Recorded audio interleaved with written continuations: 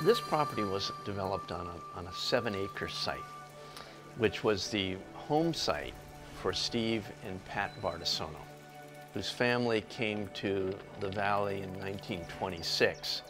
Even in pre-development, pre-construction, we aspired to be LEED Platinum, which is the highest certification of the U.S. Green Building Council. Conventional wisdom over the years would tell us that you cannot marry sustainability and luxury, that they are mutually exclusive. And of course, Lexus comes out with a luxury SUV, which is also a hybrid, so that's perhaps the first example that I can think of sustainability and luxury coexisting.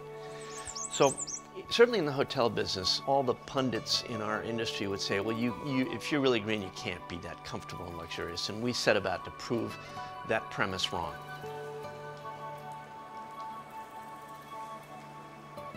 Welcome to your suite. Let me show you around.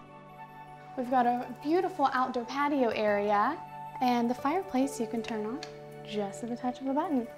Also our beautiful LCD IPTV, and then of course the media hub. In addition to our regular spa, every room is designed so you can enjoy an in-suite spa experience.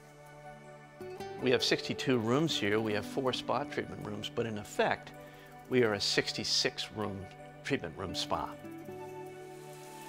Also outside the door, you'll find an outdoor shower, which is definitely a nice touch at the end of your day in Napa Valley. The blinds in the hotel are on the outside of the windows. Their purpose is to keep the energy of the heating or the cooling of the room in the room and not to impact the room's temperature by outside heat, outside cold, or sunlight. We have a culinary garden called Lucy's Garden, and it's California certified organic farming. But you'll see our chefs there every day with their scissors and their baskets trimming, and that'll be on our menu. Our guests do expect tranquility, peace and quiet, but it also has the convenience of just walking out your front door into the village of Yountville, which is 50 yards from us. And Yountville arguably is the restaurant capital of the world. If I think about co-branding and what does Bardessono stand for, and then I think about what does Lexus stand for, and I think it's a perfect marriage. What we stand for as organizations, I mean, Lexus has the notion of continuous improvement. We have exactly the same DNA. We use the phrase, our best today, better tomorrow.